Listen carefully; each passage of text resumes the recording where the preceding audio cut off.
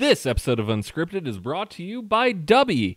Dubby is an energy drink that doesn't cause any jitters and gives you a bunch of energy to get all your gaming done, and it energizes me to do Unscripted. So use code Krooked does stuff at dubby.gg and you'll get your own Dubby for 10% off, and you can also find a link in the description down below. So thank you, Dubby, for sponsoring this episode, and here's Unscripted. Hello, everyone. I am Krooked, and I do stuff, and this is Unscripted, the series where I take a completely unscripted look at games and give it a 1 through 10 rating. Today, we are playing Sonic Superstars for the PlayStation 5. Now, I have already played through this game. I've beaten this game. I had to share this with everyone. If you notice, look at my data. We have all the Chaos Emeralds. We have that little icon above where it says Act 1. That was me and Fichu playing, and we loved it. I'm going to go ahead and play as Lego Sonic here, and we're going to go through it, and we'll just go over everything. So, just to start off with the graphics, I love that they went to the anime style for like cutscenes and everything with Sonic, because it's so Sonic, and the humor is great because, you know, Robotnik holds up the little piece of paper, and Fang is just like, yeah, you know, it tells so much, and there's no words being spoken. It's all just imagery, and it tells the story really, really well about what exactly is happening. Which I think it's important for games to be able to do that. Because having voice acting, stuff like that, that's always really important. But if you can't tell the story, you can't tell the story at all. And nothing else is going to help that very much. So, if you haven't heard, this is a traditional style Sonic where it's like the originals. So it very much has, whoa. Okay. It has, you know, the ability to run and jump, and that's Sonic. That's always been Sonic, right? So the other thing this game has that is kind of more modern is every single character has their own special abilities that they can do. So like Knuckles, for instance. Knuckles can glide and Tails can fly, just like you could in Sonic 2.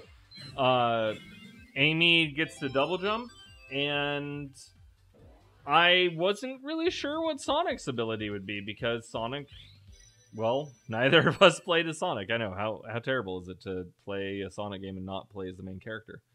But you also get these really cool Chaos Emerald abilities. So when you get a Chaos Emerald, instead of just gain something that you can't really do much with, you get to select an Emerald power. This one's Avatar, and it summons a bunch of you to go and attack. Really cool feature. I used a few of them. They're not something that's gonna make or break the game experience. If you don't get the Chaos Emeralds, you're not gonna be like, oh man, I can't beat this game, because no, you totally can. They just make some things a little bit easier. They make some bosses easier, stuff like that, which I think is how it should be. It shouldn't be something that you absolutely have to get, because they're bonus items. Not only that, but making a return from other Sonic games are the bonus levels. There's a few different styles of them, so I was hoping that this would actually show us one of the bonus stages. It didn't. It took us into an area to get rings. This one will, though. So, right here, you can collect these medals. Now, what those medals do is something really cool, too, because you can have this custom avatar. I don't think you can use them in the main game, but you can do, like, a battle mode with your friends. And if you do that, you can use your little custom avatar that you made, and you can make him look like Metal Sonic. You can make him look like a number of different characters, and there's different power-ups and looks and everything. It's really cool how it all works. I can probably show you after this level. So, I've talked enough about the history of Sonic, which, if you didn't know, the history of Sonic, well, Sonic is pretty ancient now. I'm surprised you don't know. So let's get into the controls. Like I said, you can use the right thumbstick to select a chaos power. You can use square to activate said power. Other than that, everything's pretty much done with the X button. If you're on different platforms, like on Xbox, it's going to be the A button, and then on Switch, it'd be B to do everything. And, yeah, it's just traditional Sonic to the core. If you've played Sonic Mania, same kind of thing, where you run, you jump, and it's Sonic. It's really basic controls. You can do the spin dash by holding down on the ground. Circle also jumps, so it's not like it's difficult controls. Anyone can really play. It's also 4-player multiplayer, so if you want to play with your friends, everyone gets to, you know, pick a character that they want to be, and it's a lot of fun. It kind of adopts the same style similar to Mario, where if you're playing with friends, when someone dies, they get to respawn after a certain period of time. If they go off screen, they just hit X and they warp right back to where you're at. So it doesn't slow down the game at all. In terms of music, this game, and sound in general, this game absolutely does what Sonic needs to do. It gives you good, solid music. It gives you the classic Sonic sounds. It doesn't, you know, break any barriers with what it does or to do anything too new, but it does give you what you expect from a Sonic game, which is fantastic. Like I was saying, when it comes to the custom characters, so you can get different heads for it, different bodies, different arms, different legs. You can color it different things, and that's your little prototype guy that you get to do it with. I didn't find any use for it other than, like, multiplayer, so I don't know if there is use for it. If there is, please let me know. Other than that, though, yeah, that's where that's at. In terms of graphics, look at this game. This game is beautiful. It is absolutely gorgeous. And it never stops being gorgeous. From the very first levels all the way to the end of the game, I was in awe over how good everything looked the entire time. It was just spectacular. Everything looks the way that it should look for a Sonic game. It plays the way that it should play for a Sonic game. And it sounds the way that it should for a Sonic game. Which, if you're playing Sonic today, you're probably used to Sonic Adventure. You're probably used to Sonic Mania or even Sonic Origins, which are all kind of their own unique take on Sonic, with what I would say is Mania being the closest to a traditional Sonic game. And honestly, I would say out of every Sonic game that exists, there are definite contenders for what the best and worst Sonic games are. Like, everyone can pretty much agree. Sonic's a good game. Sonic 2 is gold. Sonic 3 is great. Sonic and Knuckles, great. Like, we haven't had a shortage of good Sonic games back in the day. Modern day, we've had a huge shortage where we've had Sonic and the Dark Knight, Sonic Advance, Sonic Adventure. We've had all these other games, but none have really captured the essence of Sonic until Sonic Mania, which was a fan game. And then everyone was like, well, they're never going to do that again. And, well, I'm here to tell you, they did it again. And boy, did they do it again.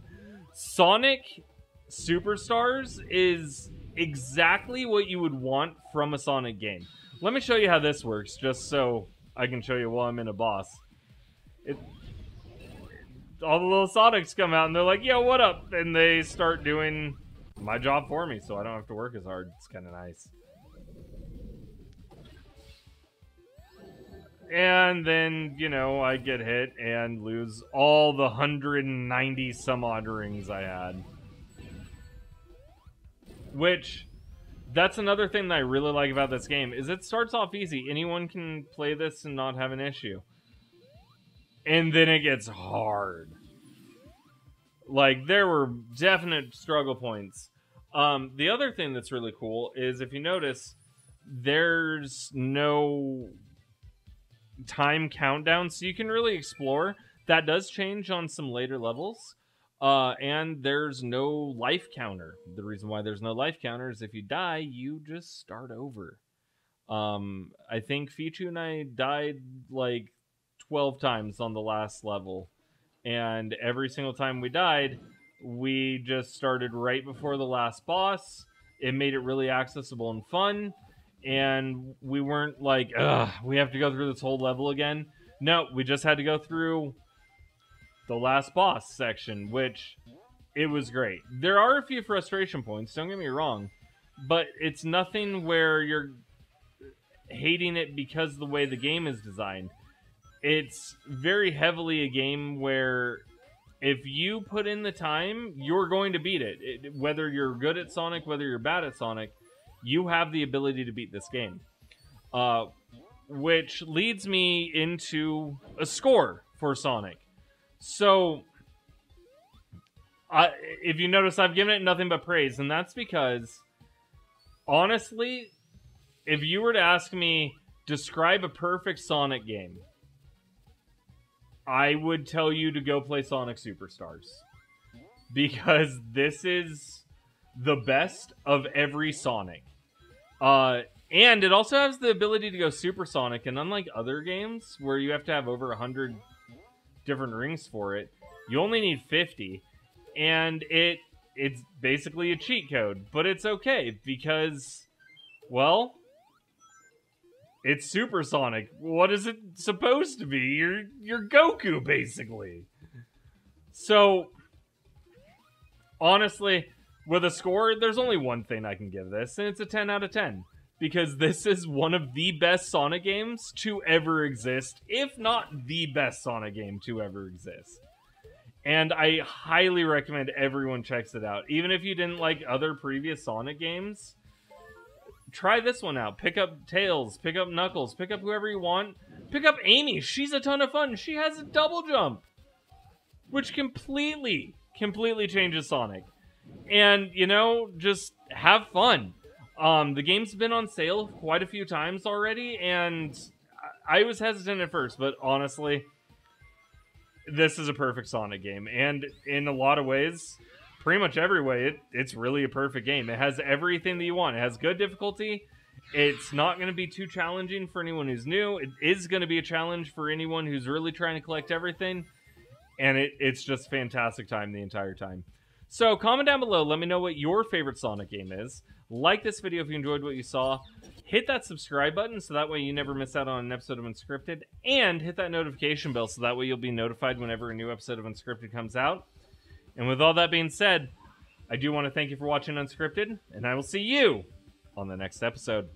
Bye!